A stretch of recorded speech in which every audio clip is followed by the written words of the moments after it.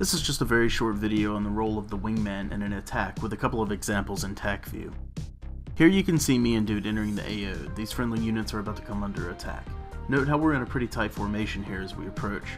This is something we generally do well at Hoggett when we are traveling, but it all kind of falls apart when we actually get to the AO.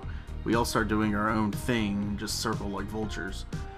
This doesn't make us, not only does it make us less effective as attackers, but it also increases the effectiveness of anti-air defenses against us. I'll explain, and I apologize, it's a little janky. I recorded this from a track with time compression, so it kind of jumps around a little bit, but it gets the point across. So we're in an unknown threat environment. We don't know exactly what's down there waiting for us. In this first example here, Dude is about to make a gun run against some infantry and IFVs.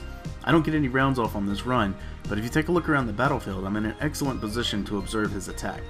Now why this is important is, if he were to get attacked by something serious like a manpad or a radar AAA, I'd have a good chance of seeing it coming. If I see it coming, I can try and help him defeat the threat, and then I can guide him away from it. I'll also know the approximate location, so that we can either try to avoid it in the future, or try to take it out. Note how I stay with him even through the completion of the attack.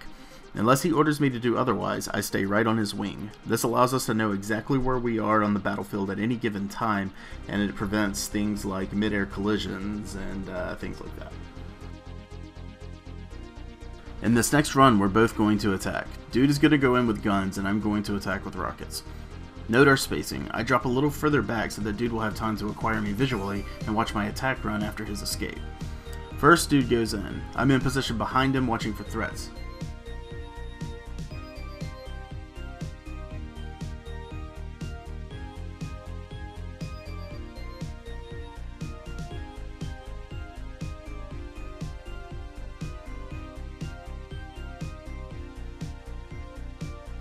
His attack is now complete and he's escaping to the left. Now he has his eyes on me and the target area so he can watch for threats while I attack.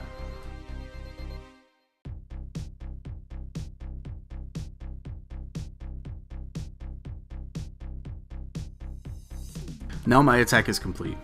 I pull up and left and I go to rejoin my wingman, but we could have just as easily kept this circle going. He would have just come back around for another attack and I would have just watched him during my escape, just like he did for me, and we could have done that over and over again as many times as we wanted to.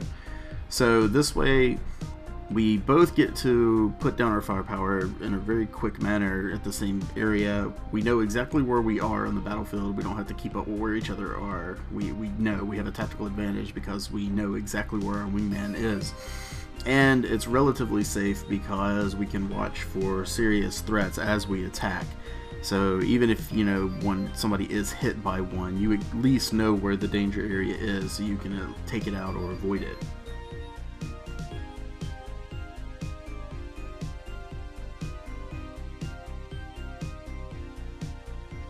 So to contrast, if you take a look here at the back right there, you can see Derp, a solo A10, he's going in and he makes an excellent attack. He gets a lot of kills during it, but if he were to be attacked by anything during his attack run and he didn't see it, nobody would know what happened, where it came from, and nobody would be able to help him.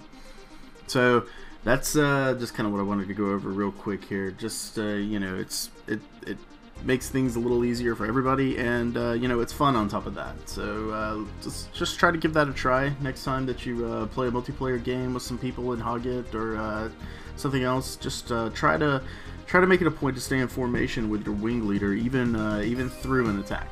Thanks.